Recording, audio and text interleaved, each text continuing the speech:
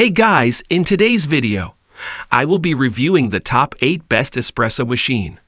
I made this list based on my personal experience, and I try to rank them based on their quality, durability, customer reviews, and more.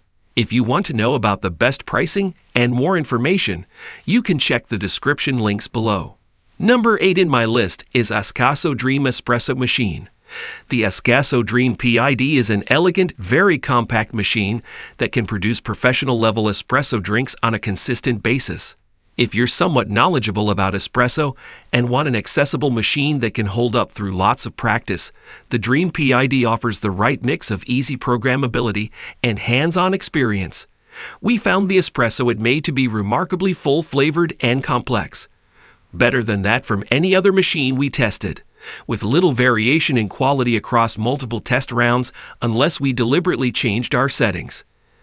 The steam wand is also capable of frothing milk to the texture you desire, as long as you put in the work to learn how to use it, since there's no automatic setting, resulting in creamy but still robust-tasting lattes.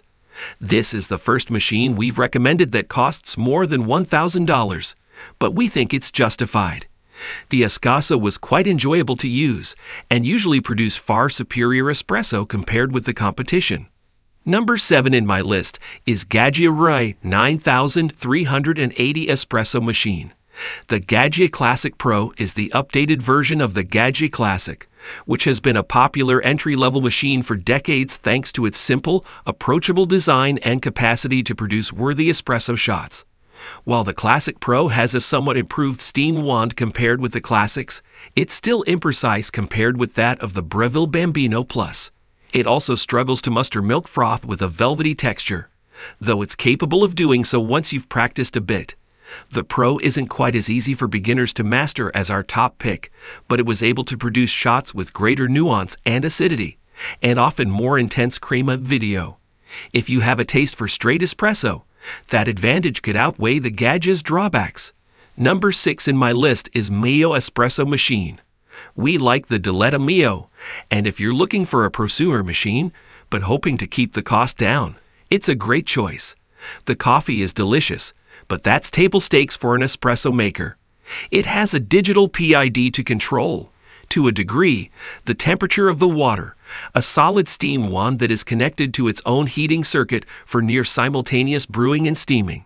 It also heats up more quickly than other high-end machines thanks to a thermoblock. It was ready in well under 10 minutes. Another smart design feature is the water reservoir, which slides out from the side rather than from the top, so if you're keeping it under a cabinet, it's easy to refill. Number 5 in my list is Diletta Bello Plus Espresso Machine. This one was right up there with our top Lillet pick, and we recommend it without hesitation. While tasters preferred the espresso from the Lillet just slightly, the Bello Plus has all the features that the Mora X lacks. A digital PD, a shot timer, and programmable pre-infusion. The dual pressure gauges for the boiler and the group head were a nice touch, with green markings to let you know the pressure is where it should be. The Bello Plus also had a faster heat-up time at just under 11 minutes.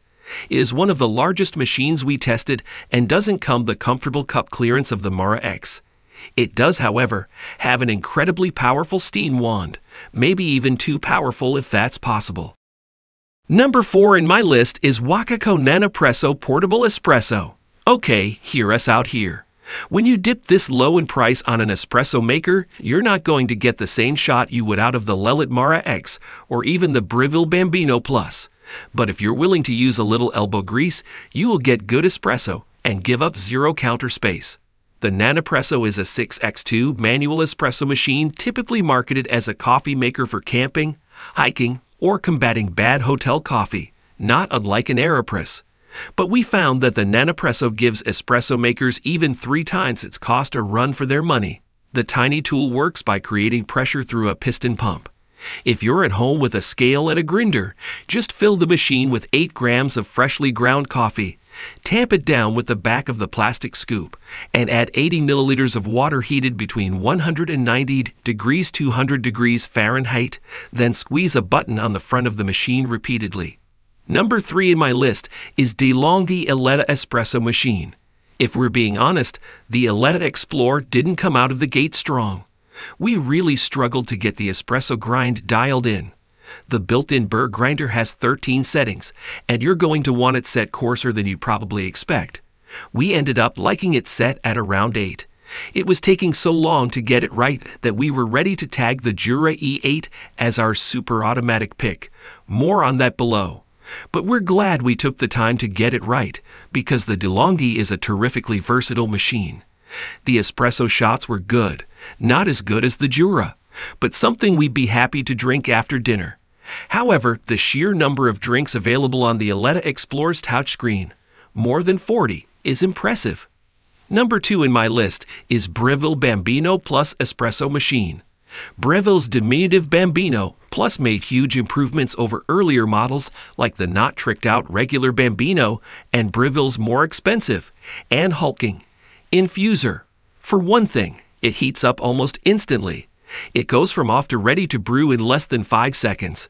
It only comes with pressurized filter baskets, also known as double-walled filter baskets, which almost guarantee the proper pressure and good crema from a single or double shot, even if you don't tamp perfectly, grind your coffee beans too coarsely, or don't have precisely the right amount of grounds. Pressurized baskets also work with pre-ground coffee. We don't recommend using it, but if it's your thing, you can with this machine. Number 1 in my list is Barista Perfetta Plus Espresso Machine. This is an example of how long-term testing of a product can be valuable. Our top pick for much of 2022 was the flashy Breville Barista Express Impress. We still think it is a good machine, but after more than 6 months of consistent use, we found an issue that made us reconsider. The built-in grinder would jam with lighter roasted coffee beans. More on this below. As a result, we're putting the Solace Barista Perfetta Plus back on top. Solace is the Swiss brand behind the beloved entry-level burr grinder. The Scala and their espresso maker is a terrific balance of simplicity and customizability. The espresso shots we pulled from the Solace were great and in line with the semi-automatic Breville machines, the Infuser, the Barista Express, and the Barista Express Impress. Alright guys, this was our today's video. If you find this video helpful for you, then like the video, and if you come to our channel first time, then hit the subscribe button for our amazing upcoming videos. Be sure to check out the links in the description for the updated price of all products discussed in this video. Hope you have a great day and see you soon in the next video.